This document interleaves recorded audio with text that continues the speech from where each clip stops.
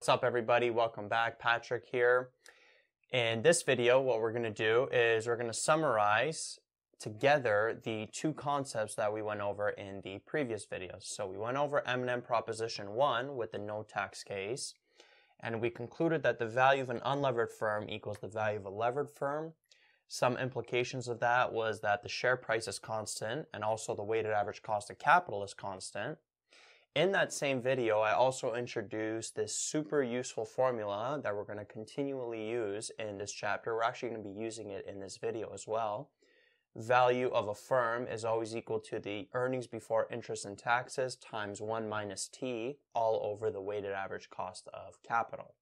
Now, this is the general formula. Because we're dealing with the no tax case, you can forget about this 1 minus T in this specific video. But further on in the chapter, when we are dealing with taxes, that 1 minus T will have to be there. And then M&M Proposition 2, with the no tax case, we concluded the return on equity increases with leverage. And we showed that technically through a formula, so the return on equity equals the return on assets plus the return on assets minus the return on debt times the debt to equity ratio. So now what I want to do is I want to start off by expanding on this value of an unlevered firm for now. And the value of an unlevered firm is going to be what? Well, we know that the value of any firm is its earnings before interest and taxes over the weighted average cost of capital when we're dealing with no taxes. So instead of actually putting value of firm here, you can actually put value of any firm. So the value of an unlevered firm is just going to be this formula. And again, we're dealing with no taxes, so I'm going to leave out that 1 minus T. So the value of an unlevered firm is the earnings before interest and taxes over the weighted average cost of capital. However, what's the weighted average cost of capital for an unlevered firm going to be? Well, a good start to that would be to write down the weighted average cost of capital formula, the general formula. D over V times RD plus E over V times RE. And remember, there's no 1 minus T here because we're dealing with no taxes. So what's the weighted average cost of capital going to be of an unlevered firm? Well, an unlevered firm means that the firm has no leverage. So that means that what? Debt is equal to 0. That means that this here is going to be 0, which means this whole part of the formula is going to be 0. Now, for an unlevered firm, what else does that mean? It also means that the equity is equal to the value of the firm, right? Because this V here is basically the value of the assets, and if there's no debt, that means that the assets on the left side has to equal the equity on the right side. So basically, another implication of an unlevered firm is E is equal to V. So if E is equal to V, then this bracket's going to be 1. And then you're just going to be taking 1, multiplying it by the return on equity. So the weighted average cost of capital of an unlevered firm is equal to the return on equity of an unlevered firm.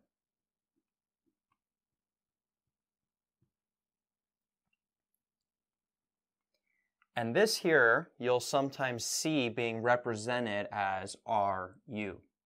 This basically means the return of an unlevered firm.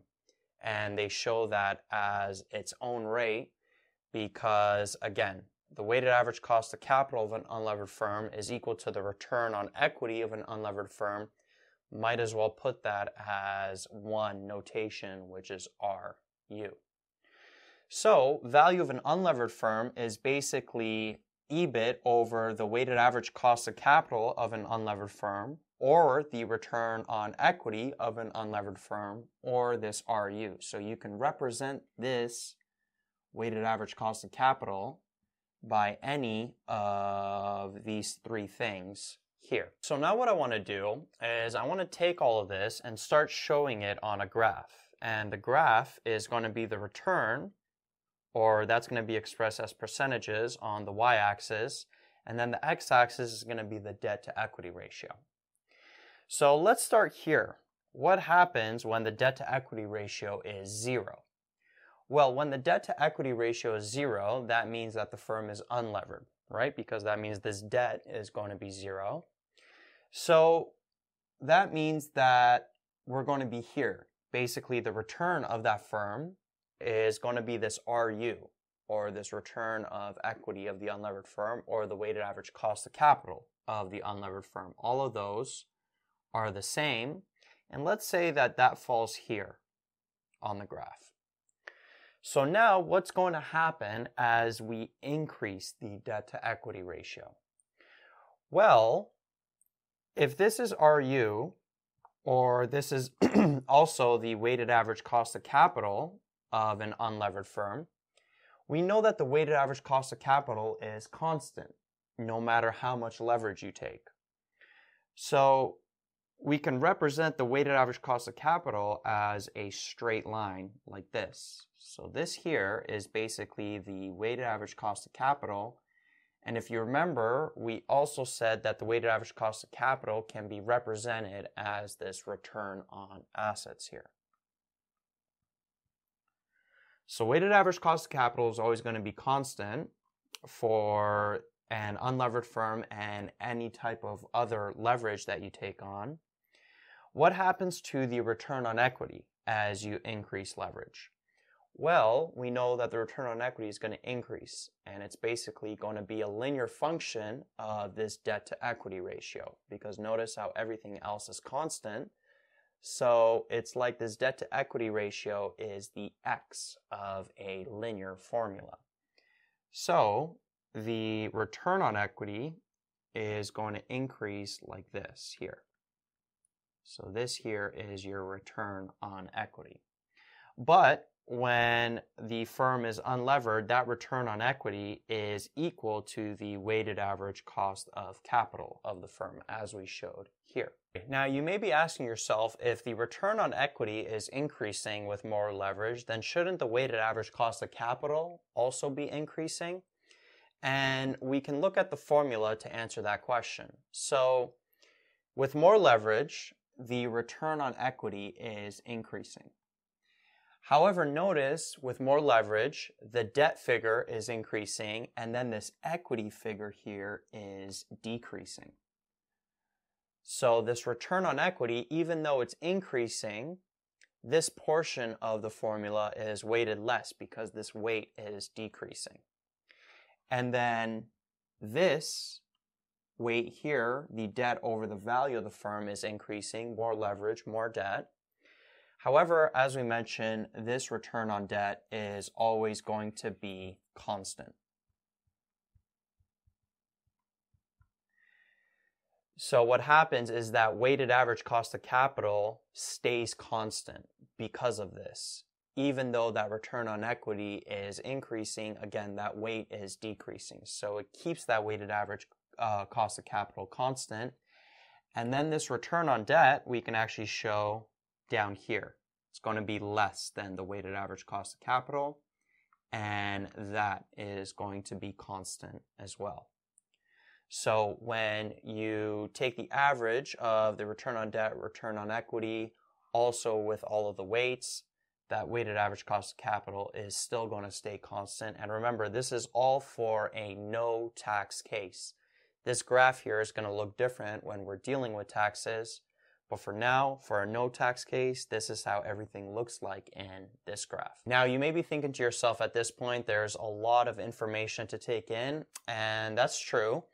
But this is what's important, this graph. You have to have this graph written down, and we'll be referring to it when we're doing questions.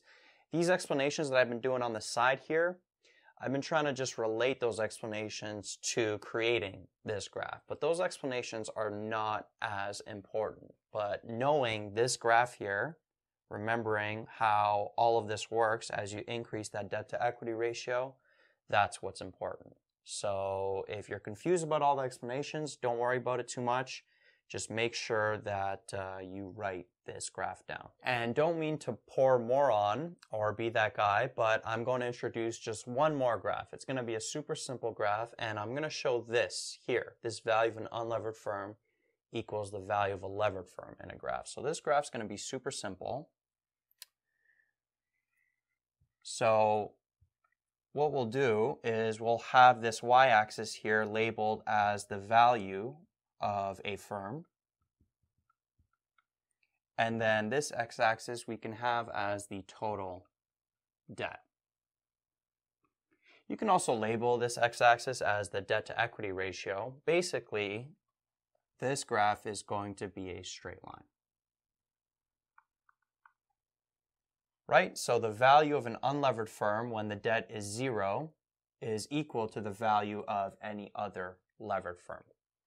So we took this, showed it on a graph, it's just a straight line. So these two graphs, write them down, and we'll be constantly referring to this summary when we are doing questions in the future. And one more thing I want to mention is notice how these two graphs here relate through this formula. So you could put this formula sort of like in the middle of the graphs. And if you think about it, the value of a firm is constant because notice how this weighted average cost of capital is constant as well. We always know that the earnings before interest and taxes is going to be constant because the assets of the firm are not changing. But in order for that value of a firm to be constant, weighted average cost of capital has to be constant as well. And we mentioned that in M&M Proposition 1, but now we are showing this through a diagram. And as I mentioned, what you can do with these graphs is use them to mark down what you're given in a question and also mark down what you're looking for. So for example, a question might give you the value of a levered firm. Well, out of these diagrams, where is that? That's here. They'll give you the value of a levered firm. Maybe they'll also give you the earnings before interest and taxes of that firm. Well, if we have the value of a levered firm and we have the earnings before interest and taxes, we can find out what this weighted average cost of capital is of that firm. And that's going to put us here on the diagram. And then maybe they're asking us to find the return on equity. Well, we know that the weighted average cost of a levered firm is equal to the weighted average cost of an unlevered firm, this RU, or this RA, it's constant. And then we can maybe use that RA and then move up this line here to get what we're looking for, the return on equity of that levered firm. So that's an example. You can always mark down what you're given in a question and see how you can use these graphs to move to whatever it is you're looking for. Another thing that these diagrams will help you do is to not make things more confusing than they have to be. Because a lot of times what's going to happen in this chapter is you're going to get a bunch of information in a question, and a lot of the information you won't need in order to answer it. So for example, let's say that you are given information about a firm. You're given its earnings before interest and taxes. Let's say that if the firm is levered, you're given its return on equity, and you're also given its return on debt. And let's say they also give you the return of the firm if it's unlevered, so this here. And then they ask you to find what's the value of this firm going to be. Well, notice how the value of any firm is just the earnings before interest and taxes over the weighted average cost of capital. So if we can find what the weighted average cost of capital is, notice how it's constant throughout. And because they gave you this return of an unlevered firm, which is the weighted average cost of capital of that unlevered firm, that's the same as the weighted average cost of capital for any other firm. So we can just use that amount, plug it in here, and then get that value of the levered firm that we are looking for. So notice how we didn't even have to use the return on equity of the levered firm or the return on debt that they gave us.